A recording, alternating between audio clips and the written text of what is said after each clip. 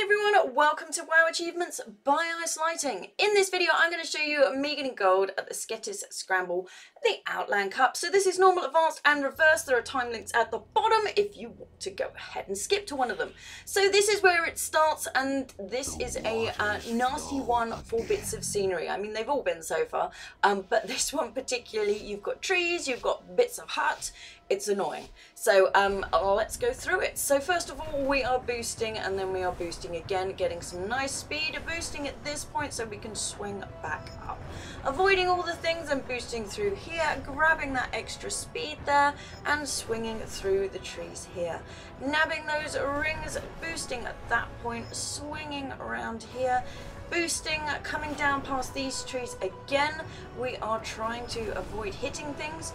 Boosting at this point, boosting again there, sliding through here with another boost, grabbing this wind one. I chose not to boost because I thought I'd save it till here. And as I'm coming down here, I realize I need to boost there. Boosting across the bottom of the water here, coming down here and choosing to boost through the trees. Now as we swing through here, my vigor's recharging slowly, which is annoying, so I needed to have saved some for that point.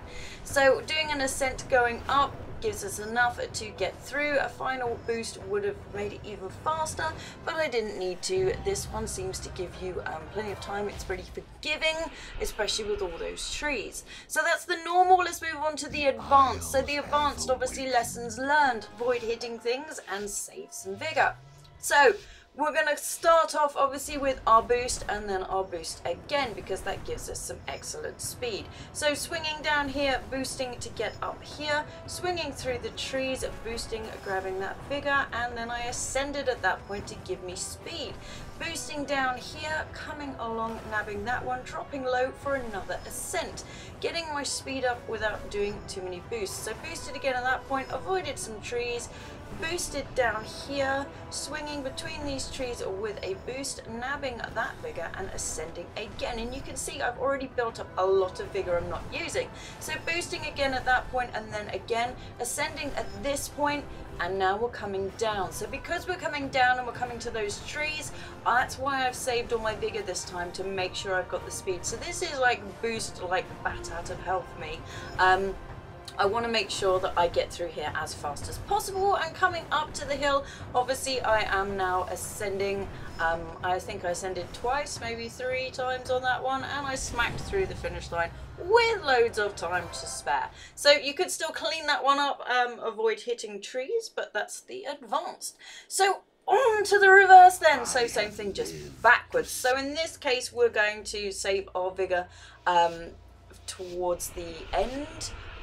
You shall see as I go. So we're starting with a boost and then a boost. We're going downhill. So we've got one boost there, but we don't need to do too many. So I'm boosting and now I'm gliding.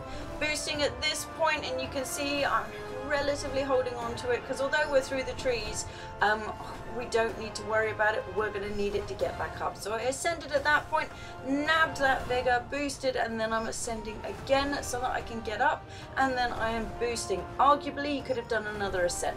So now I've used my vigor to get my speed. You can see I've boosted. That's my bat out of hell moment to get through there. Now we're in the trees. I can't do that, but I am still going to boost, but swinging around and avoiding the trees in the process. Whenever there's an open space, I'm boosting because I can see where I'm going.